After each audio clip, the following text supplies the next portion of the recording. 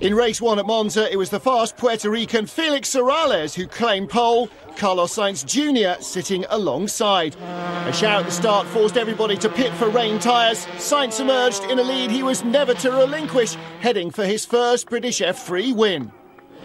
It's still the first race of the weekend, still really a lot of championship to go, but now it's time to enjoy this moment because it's really special for me. Time for race 2 here at Monza, and as you can see, the conditions have got significantly worse for all of us. It's really tipping it down now. In fact, it's going to be wet and slippy out on the track. And as you can see, it is a reverse grid, meaning Carlos Sainz Jr., who actually won the first race, he drew 10th, so he's way back there. Nonetheless, on pole, as before, is Felix Serralles.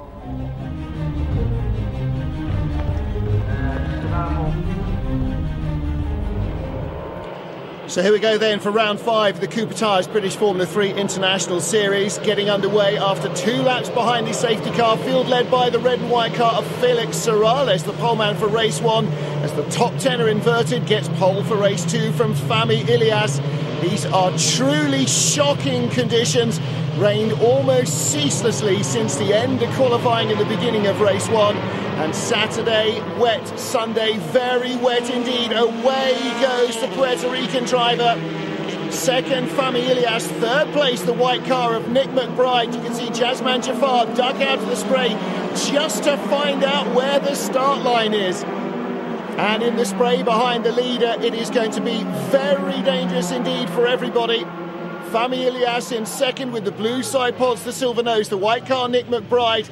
Blue, white and red, that's Jack Harvey in 4th place off the grid. And nobody, I think, is going to make up places on purpose up to the first corner. It might well happen by mistake. On board with Jack Harvey, that's the view. No windscreen wipers, indeed no windscreen. Once you're following a car on the straight, you are doing it absolutely blind. So Serralles, a great opportunity here to recover from the pit stops forced by rain yesterday that cost him any chance of a second win in the championship.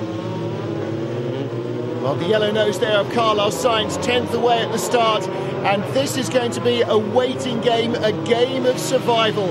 If you're at the front, you might be able to see. If you're not, like Jack Harvey, you've got to look through the corners, because once you get on the straight, you're blind. Well, Harvey looking down the inside of Nick McBride's white machine car number 12. Couldn't quite get through there between the Lesmos. Now it's the run down to the Ascari chicane, and see, he's staying out of the slipstream.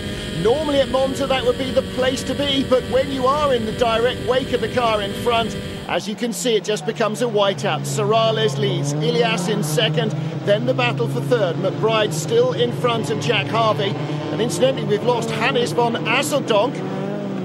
The Dutch driver went off in the rain before they got the start. So that's moved everybody behind him up one. Here comes Harvey. Now the straight's wide enough. Never mind the slipstream. Visibility is all that counts here. Looking down desperately to see the braking area. Ilias very offline into the braking area at the Parabolica. Harvey on the inside of McBride. And it is tippy toes around the outside for Nick McBride. He hangs on. Harvey's car twitching viciously as he tries to get on the power earlier. 5th place is Pietro Fantin, Alex Lynn behind him. And Serralles streaking away now. Well, Serralles, this is playing very nicely for him. He's the only man who can actually see where he's going. And, whoa, nonetheless, makes a mistake under braking. And that is going to cost him potentially. Nick McBride in 2nd place still. So where is Fami Ilias gone? Ilias has vanished from 2nd on the straight. We saw him very offline into the Parabolica. Well, he has vanished. Looks like he might have rejoined the track further back. But this now then, the battle for 2nd. I'd be astonished if Jack Harvey has any idea who is in front of him, and that if Fami Ilias actually went off. Harvey's still struggling for visibility. They're in the middle of that 3-car train because they've been caught by Pietro Fantin, car number 2. Now Fantin, of course, will have exactly the problem that Jack Harvey has, i.e. he can't see Harvey. In fact, we can't even see Fantin. It is so wet here. You can see rivers of water across the track, and they migrate. They change lap by lap as it rains more or less, and more and less runoff comes across the track. So the drivers have to be very careful indeed. And really, Serralles is the only man who's got any clue what's going on. You can see the spray hanging in the trees here. On board again with Harvey. Well, if this was dry, there's no doubt he would be all over McBride and maybe able to get by. This time he goes on the grippy side around the outside. And that's a great move by Jack Harvey. Committed himself early and he went. And Nick McBride clearly had enough visibility to see him coming and let him get through. There's Sainz going through, and there's Ilias. So he did rejoin, and Serralles having another big moment. He's trying to go way offline, and this is what happened at the end of the straight. Again, trying to stay way offline to try and find some grip, and outbraked himself.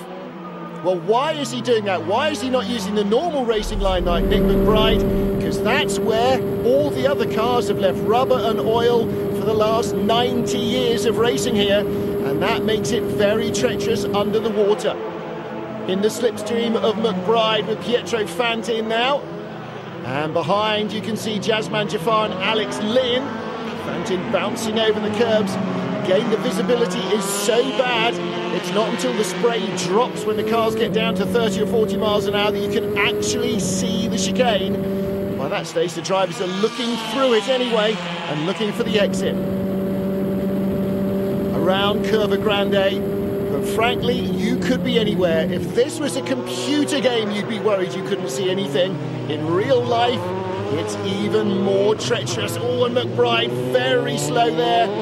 Got the rod here completely wrong, and here comes Pietro Fantin looking for third place, doesn't dare put it up the inside into Lesmo 1, but he's piling on the pressure. McBride very defensive here, the wheel spin there as he got a left rear over the curb, Pietro Fantin. The revs just climbed. Now here we go, this is for third place. Good move by Fantin, and McBride's seen it before, but he is staying on the defensive inside line. Going to make Fantin go the long way round. Come on, big fella, if you've got it, let's see it. Fantin in 6th gear, hanging on, being brave, but McBride has territorial advantage on the way in, and Fantin can't avoid running into him. Luckily, I think it was tyre to tyre, so no bits of wings flying off. Again, snap of oversteer on the exit as the power comes on song in this 2-litre engine of his.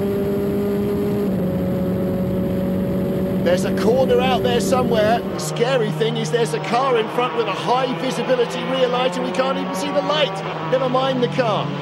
Turquoise of Jasman Jafar in 5th, the battle for 6th. 2 teammates here run by the same team, Fortec Motorsport, Alex Lynn and Pipo Durrani.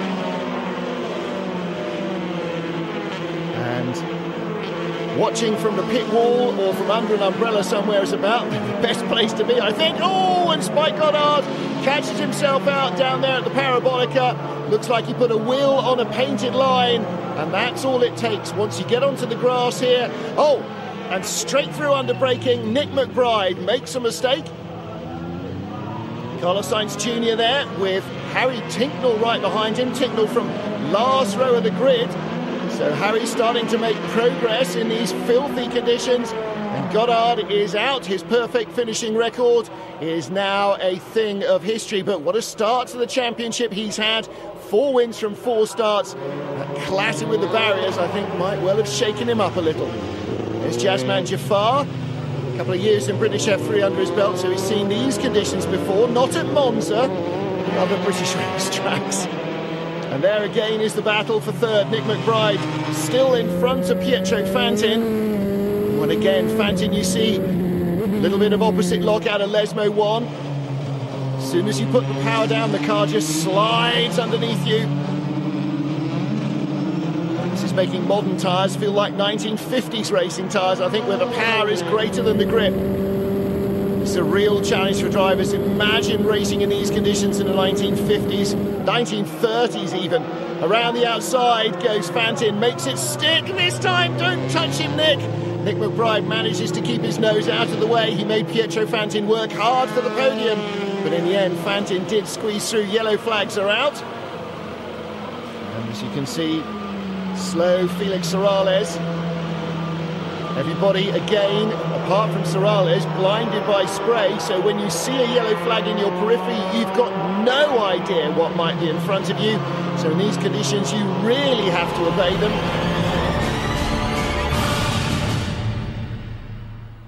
Emerging from the gloom, Serralles still leading, but the gap is coming down. Jack Harvey is coming through less dense spray at that distance as Goddard's car is craned away. I wonder how that'll leave him for race 3, the final one of the day. Harvey in second then, Pietro Fantin up to third ahead of Nick McBride, who's eating his spray at the moment. Goddard looks to be okay. A bit rueful there, but these things will happen in such dreadful conditions. Jazeman Jaffar in 5th. 2 red and white cars are Alex Lynn in 6th and Pipo Derani in 7th. Behind Carlos Sainz Jr., race 1 winner, he's in 8th place from 10th on the grid. Felix Serralles, his dad, is a powerboat racer, so maybe that's helping him in these conditions. But a great race 3 win and great qualifying in Oulton Park. And he's backed that up here as well, raced in Formula Renault. So he's got some European experience, or British experience at least. But for the first time here at Monza, really producing the goods. And in these conditions, starting from pole is definitely half the job. Again, as he picks up speed, coming through the standing water on the left of the track, he's making sure he keeps his tyres cool, doesn't want them to overheat if the track starts to dry out. Not much chance of that. It's still raining cats and dogs. And in the background there, Jack Harvey doing the same. Long way back, 3rd place now, Pietro Fantin. So is it boiling down to 2 previous race winners, Jack Harvey and Felix Serralles? So far, we are having a different race winner each time out. And could it be 18-year-old rookie Felix Serralles who claims the second-time win? At the moment, he's certainly got every opportunity to do so. And this is all about concentration, keeping the speed up, but absolutely vital to keep the concentration. Make no silly errors. Coming down the gearbox into the Parabolica in the spray with Pipo Derani in front, teammate Alex Lynn. You can see his light flashing just about, but as the speed picks up, Lynn and Jazeman Jaffar all but disappear. And the camera giving you a fantastic view of what the driver can see. Essentially the grandstands and nothing in front.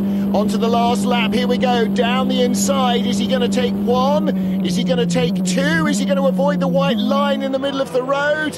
Oh, is he going to hang on? His teammate comes back and Alex Lynn tries to go around the outside and has to jump the curbs to hang on to 6th place. And that means Derani is waving his hand there, going, come on, you can't do that.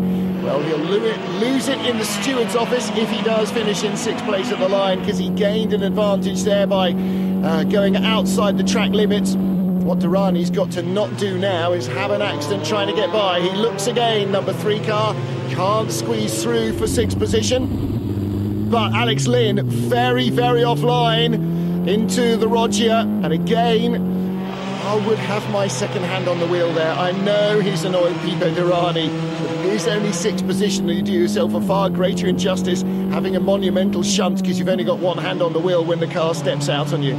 Out of the Lesmos, still following the turquoise and white Jazeman Jaffar, as out of Ascari for the final time. Understeer all the way through there, despite the big grooves in those wet weather Cooper tyres, for our poleman and race leader Felix Serralles. You can see from the marshals under the umbrellas tucked away there, it is still absolutely pelting with rain. And Serralles into the Parabolica safely. Final lap, final corner, he will head to the checkered flag to claim win number 2 of the season. He is the first man to take a second win in the British Formula 3 International Series. Jack Harvey in 2nd position, and I should think they, as well as everybody else, will be mightily glad that that is all over, and they'll be praying for a bit of dry later on. Battle for 5th, Jazeman Jaffar ahead of Alex Lynn, Pipo Derani here in 7th. you've got to anticipate he will be moved up ahead of Alex Lynn in the final results. No problems though for Felix Serralles, I think. He shot through the chicane, but it wasn't a deliberate move to take an advantage. And I think they'll have to allow a little bit of tolerance for the filthy weather conditions. So, Pipo Derani still accelerating hard out of the first chicane. Let's hope he has seen the checkered flag. Slow cars in front, including his teammate. And he goes right over the back of Alex Lynn's car. That was a big impact. He clearly did not see the checkered flag in the spray of two cars in front. Alex Lynn's car is damaged. Derani's much more so, I suspect. Take a look at this. Lynn's still going quickly, then they start to catch cars in front. That's a terrifying view as he curls up into a ball to protect himself. Youch! For confirmation of the result then, Tuvashen Padiachi claims his first win in the national class.